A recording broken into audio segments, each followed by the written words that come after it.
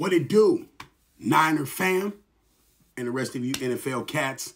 Now, as y'all see in the draft, the Niners secretly putting together something real nice. And as I've been listening to other people's lives, man, it's super funny. It's super funny. That's why I said I was going to go live, but I see other people's lives and everybody on there, oh, going to the Super Bowl. Oh, we're going to do this. We're going to do that. I'm thinking you needed some guys from college to literally make your team better. Let me tell you something. We was already Super Bowl ready. Before the draft, we was already Super Bowl ready. You know what I'm saying? If anything, we just needed Hufanga to be healthy. Remember, he didn't play. Drake Greenlaw, remember, that's the only reason Kelsey started catching these passes because he got hurt. See? And we needed some unbiased referees. That's another story, though. So when we got the free agents, that bolstered us. That got us, that bolstered, that gave us some depth. Some more hitters on the edge. You know what I'm saying? More linebackers. Like I said, it's more. It's not that we need it. No, we need. And our offensive line wasn't even all that and got us to the Super Bowl. Look. I want you to understand. That's the low ceiling for our offensive line was the Super Bowl. So when you see people, and I understand everybody's supposed to be happy. It's your team. You're supposed to be happy. Everybody going to the Super, everybody 0-0. Everybody going to the Super Bowl.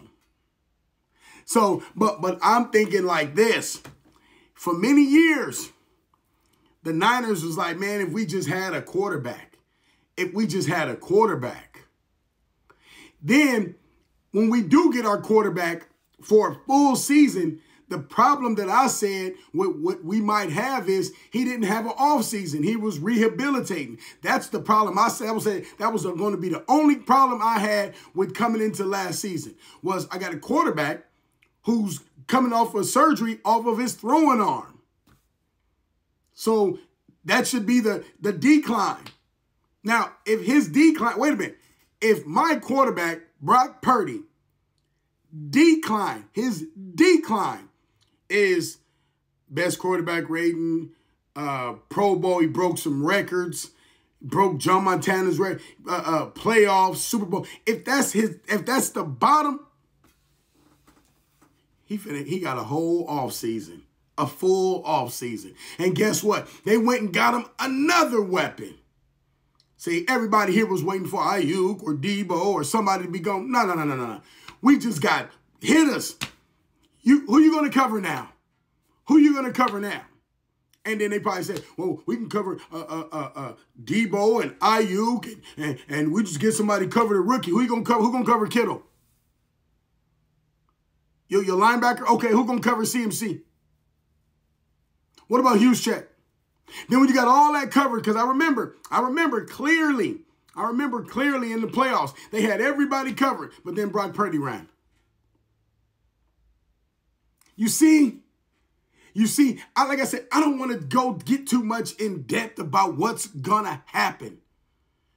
Know that I hear you all.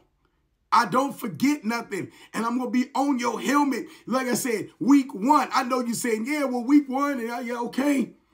I want them to piece that schedule together because you got to remember, people when we're on your schedule, be afraid. Be very afraid. See? It's cats there. Oh, we got to play the Niners. Yeah, that's going to be a win. Okay. Be very afraid. You know what I'm saying? And then the depth. We got so much depth. First round pick is good.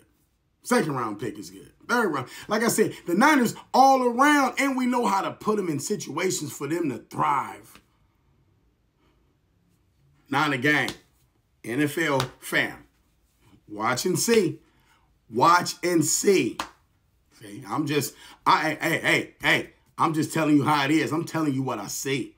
So it's all good. It's all good. We're about to see what's cracking. I'm going to drop some more highlights of all of our draft picks to let you know we ain't just got no running. And everybody draft picks can do a little something. But do you have the team to go with them? Don't just have one guy who's balling because as a rookie, you got to remember, if you got a rookie out there And you like, all right, I'm going to start that rookie. That's all. I'm going to start him, and he's going to do everything. All right, I remember Colts. The Colts had their quarterback. They rookie quarter. We played 4 games, and that was it. That was it. That was it. Don't think that you're going to put some of these rookies on these offensive line against some of these vets. I'm just saying, man, it take a year or two. See, people think, oh, Jordan Love. And Jordan Love sat down, what was he, on the bench for 4 or 5 years, whatever it was, and still got smoked by Mr. Irrelevant. That's crazy. That's absolutely crazy. That's crazy. Jared Goff. Goff was balling. Remember, Jared Goff was balling. What happened? What happened? Oh, they was beating them. Well, then why would you let them come back from a 17-point deficit, the most ever in a playoff victory? See, so when I see that, I'm not bragging. We know it. It's not a gang. It's not for me to brag, man. It's just to let you know that it's coming. It's coming, man. We'll be back in the bowl. So you got to remember, people was hating so bad last year, they had to wait all the way until overtime in the Super Bowl to say, aha, I told you. Hold on, we went through 17 regular season games. Then we went through playoffs. And then we went to the Super Bowl, and they waited. The haters was waiting the whole time to say, ha. Way too funny. I blame the public school system. I do. Because they don't have an understanding about what's about to happen. So I'm going to let y'all go, man. I'm going to let y'all, basking your glory, whatever little, the rookies y'all got. Hey, enjoy them. Enjoy them. I'm saying? When you run against these Niners, we're going to show them you're a rookie, homie. I'm saying? So go and enjoy yourself. You know what it is. It's not a gang, man. All day.